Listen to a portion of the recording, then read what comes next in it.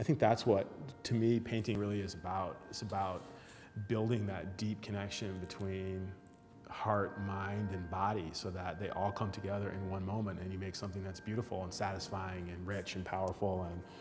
And I think in some sense what people enjoy when they look at a work of art, or what they find compelling, or what brings them into it, is it really ultimately is their sense of the intention of the artist, I think.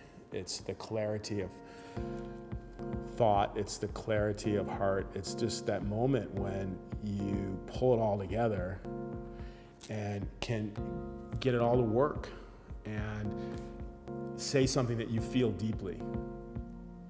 Because I think it's what we're all trying to do in our lives in one way or another, in different media, be it in business, be it in dance, be it in whatever it is. I think we're all trying to say something like, what do we really feel, like down deep? Like what's really our own personal, what's our essence? Like what are we doing here? And there are moments I get sometimes when I'm painting when I feel like this is my voice here, and it's clear and it's clean and it's just me. On the moments when it really comes together, it's just, it's a blessing. It's really exciting. You know, there's something really wonderful going on here. This is a moment of creation, of, you know, making form that wasn't here before, and making something that's like really deeply personal, that